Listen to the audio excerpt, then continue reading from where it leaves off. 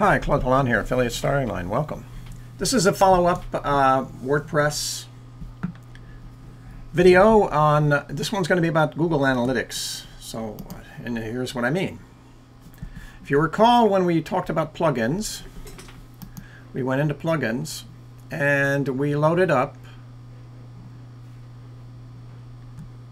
Ultimate Google Analytics. Now, if you go to your settings, come down here, here's Ultimate Google Analytics. You're going to notice that to get it set and running, we need an account ID. We need a number in here. How do we get that? Well, you need to have a Google Analytics account. So how do you get a Google Analytics account? Well, if you have a Gmail account, or any Google account for that matter, you can go right in. If you don't, you can come right here to google.com/analytics. And you'll want to sign up.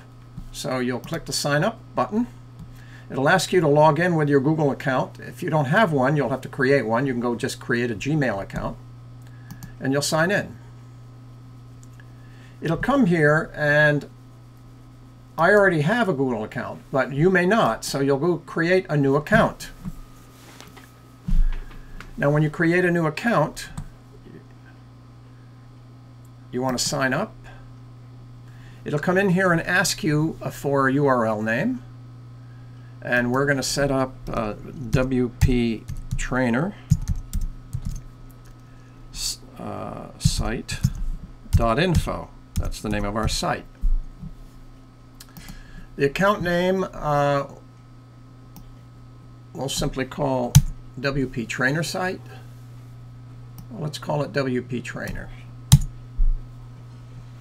And we'll give it a time, Eastern. Continue. You want to put in your name.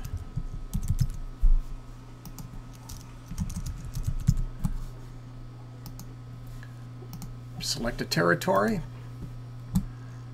You want to read the terms and conditions. Create new account.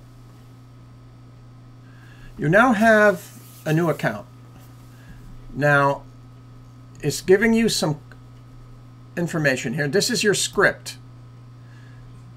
You can take this script and put it aside, put it in a notepad, and use that as a setup for Google Analytics. Or, save and finish, you can take an account number, and in this case we've just created it.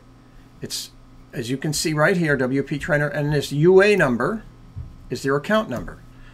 You will copy that, take it back to Analytics, come in here, put it in, come down here, simple configuration, update your options, and bingo. You are now set up with Google Analytics on your website.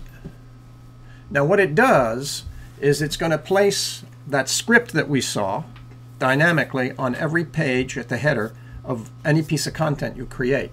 And it's going to be able then to track any activity on this site through Google Analytics.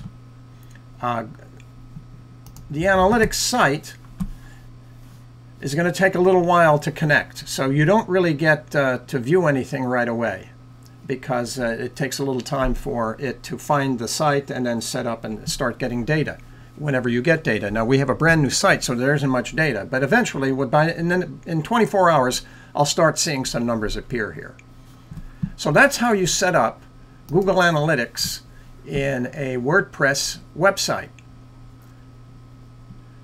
Just to review, you come down into your back office for your Google Analytics plugin. It's going to ask for an account ID. You get your account ID by going to your Google Analytics site that you've set up, and you can collect it right here. You saw also that you can collect code if you want by clicking the edit button, and it'll come down and show you your code. Check status. And here is a script code that you can collect. But the easier way to do it is to go back to your account and collect this number here, because in the particular plugin that I used, that's all you needed, and you put it right there. So that's it. That's how you set up Google Analytics. I hope this has been helpful. This is Claude Pelanne at Affiliate Starting Line. Stay well, stay with it, and talk to you soon.